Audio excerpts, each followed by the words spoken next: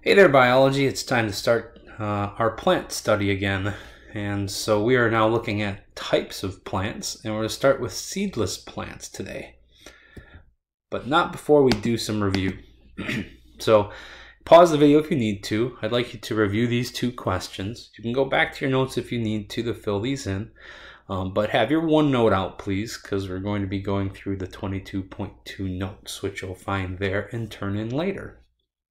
But you'll see we're reviewing what plants need, like carbon dioxide, as well as some of the terms we studied: sporophyte, gametophyte, and then if you remember, we studied the plant life cycle, which we also call the alternation of generations, because plants use it to go from one generation to the next. Okay.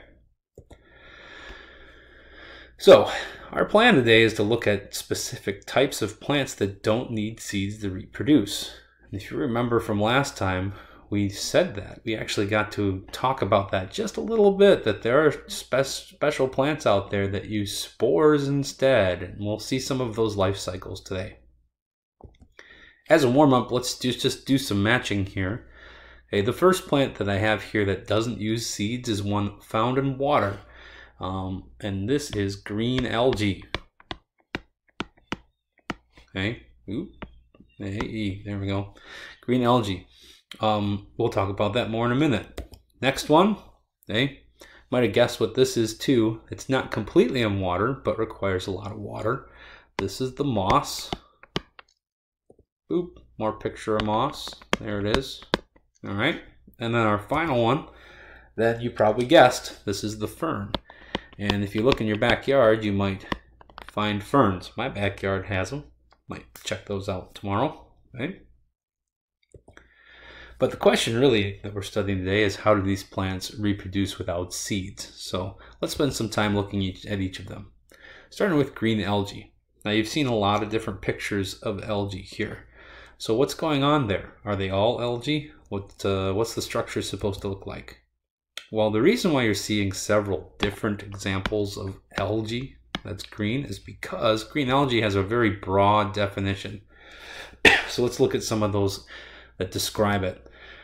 Green algae is a plant that's in water with complex cells and uses photosynthesis. So that's the full algae definition. So when you're looking at a plant underwater that uses photosynthesis, which is really mostly all of them, then you're talking about algae. And green algae is the one that uses a lot of chlorophyll.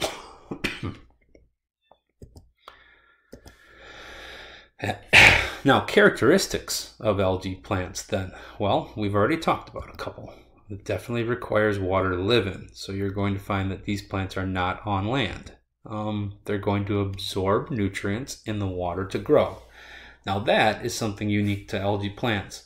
Most plants, we say, use roots to absorb nutrients, but algae can just absorb it from the water surrounding them. Now this can be a problem though if you have tons of nutrients available in the water. So if you have an influx of different nutrients, let's say from fertilizer from farmland nearby, then you can have what's called an algal bloom. And when algal blooms happen, something like this could occur, where you have so much algae that it's causing other organisms to struggle in the environment. No bueno. Okay, last thing about green algae that we want to talk about, those couple things we've mentioned, is the unique lifestyle or life cycle that they use. Okay? They don't require seeds, but also one other thing unique about green algae is that their life cycle can actually go in two different directions. Here's the mature cell of the algae. From here, depending on its environment, it can go through asexual reproduction. Remember we said that's mitosis, where they copy themselves, or sexual reproduction, which is meiosis and requires male and female sex cells. Okay? Now I said the environment determines what goes on here. So what's really going to happen? Well, if the environment is nice, perfect temperature, perfect conditions, well, then you're going to go through asexual reproduction. It's faster It's clean, it doesn't require a lot of elements, so asexual reproduction is the way to go.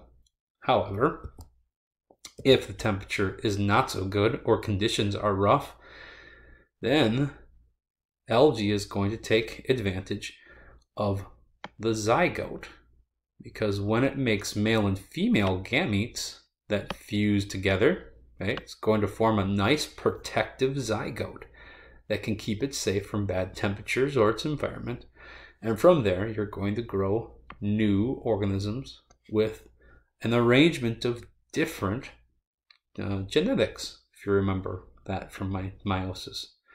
And so there you have the two main steps, the life cycle. And if you look closely at the diploid and haploid cells, there's really only one little part that we call diploid or sporophyte.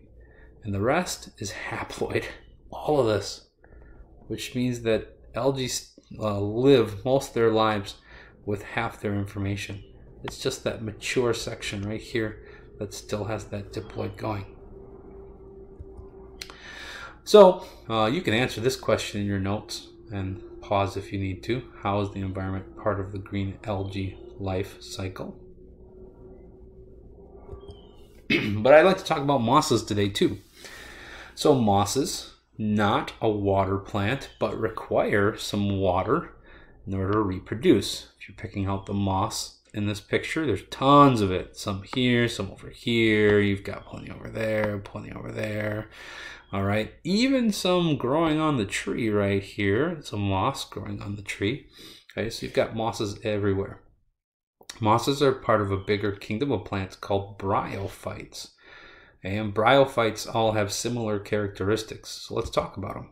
Okay? Why are bryophytes so small? Forgot to mention that. Okay? Bryophytes like moss, they're so small because they don't have what other plants use to be tough and strong in their cells so that they can grow on top of each other and continue to climb in height. They're missing a specific characteristic which we'll talk about tomorrow. Okay? So they just don't have the same complex cells. All right, on to the structure of mosses. What can we look at as a description of a moss? Now, this picture on the right here has the structure. So let's point out a few things. First of all, mosses are very waxy-like. They almost look like a wax carpet when you find them in nature. They've got a really shiny feel to them when you touch them. Waxy coating to protect them from bad weather. And then they also have, hiding underneath the ground, a strong root system called rhizoid. And there you can see that picture as well, the rhizoid. They also have a reproductive capsule. So this little part up here. Inside that capsule, you're going to find tons of spores. And spores are going to be important for reproduction in a minute. But that's the main description of the moss. Okay? Here's a real life picture of them close up so you can see what they look like while they're growing. Okay, let's look at some characteristics of mosses. First of all, they live in damp areas because water will be important for reproduction. They can't grow tall. We mentioned that before. They're just missing the part of the cell that's going to allow other plants to be tough and grow tall. And then they have what's called a paired life cycle. Okay, meaning that there are really two different types of plants that form to make mosses, which we'll look at next. Okay, so this diagram right here has a few different parts to it to show the life cycle of a moss. So here's the full mature structure here on the left. Okay, so here we are at maturity. Okay, but we said that inside this capsule right here are little spores. Okay? And when it's time to reproduce, those spores leave and go out and grow into these type of plants. Okay? These smaller plants, these stem-like leaf structures. And these leaf structures could either be male or female.